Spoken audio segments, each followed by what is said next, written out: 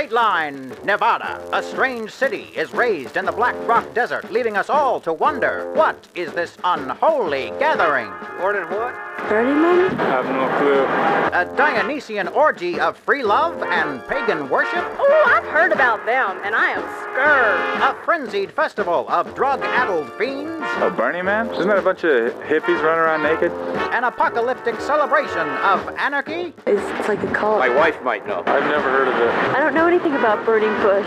Good citizens from across the nation express outrage and confusion. No sé en realidad qué puedo pensar en él. Simplemente puedo pensar que debe estar en su opinión, debe estar correcta. Burning Man's a waste of my time. While issuing a sober warning, don't let Burning Man happen to you.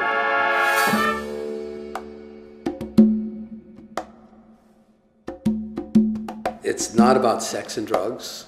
Whatever you want to call it, city or festival or community or event. It's not about Satan. Quite a party going on out west. It's been going on over a decade. And it is about Satan. We thought you might like to see up close, what some people have called a proto-apocalyptic, hippie, neo-pagan freak fest.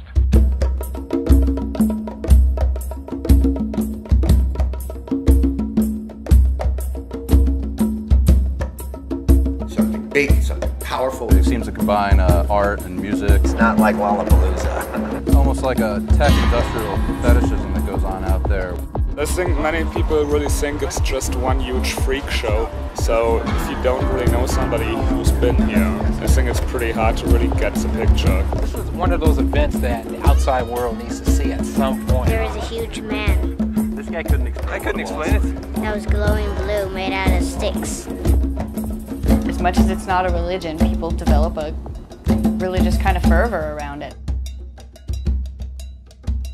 It's like we go there for some reason, you know, and I don't know, I'm not sure what we worship. I really do think it's the journey, and it's not so much that final artwork, but getting there. We do it against all odds, in the harshest environment, against the wishes of the government often. They could basically fine us, I could go to jail, there could be very serious repercussions. The real event is the one that happens up here. I want to be part of something that helps change the world. Here's to Larry Harvey for having a lame idea 17 years ago. To tell you the truth, I don't know if I'm all that eager to get there. I mean, what happens when you get there? It costs money to run a city for 6 days. Yes, it does, and that is a big question. Thousands of people doing the strangest things and getting along. You're doing a documentary to try to find out what it is. I hope you don't find out. I don't think you can.